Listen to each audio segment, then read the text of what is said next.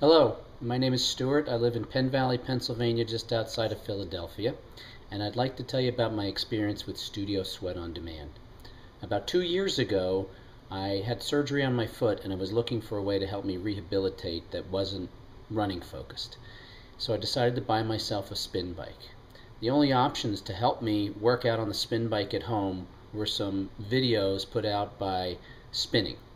And those videos, while very good, had expert spinning instructors in the class along with the master spinning instructor, Josh Taylor or somebody else like that. And while they were very good, frankly, I got bored doing them after a while because it was the same thing every day.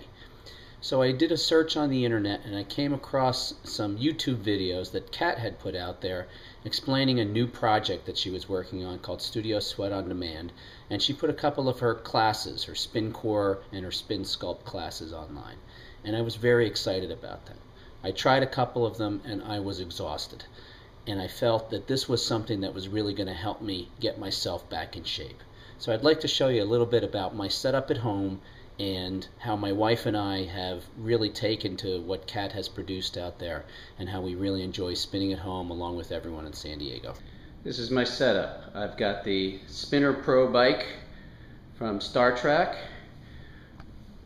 I use the DigiFit Connect system to connect to a cadence computer and also to track my heart rate as I'm doing Kat's workouts. I've got my mat to work on my abs, and then I've got my TV where I see attitude is everything, and I get started for my workout. Stop. Hands are here just for support. Out of gear. Take it up. We're at a moderate hill climb right here. Not too difficult.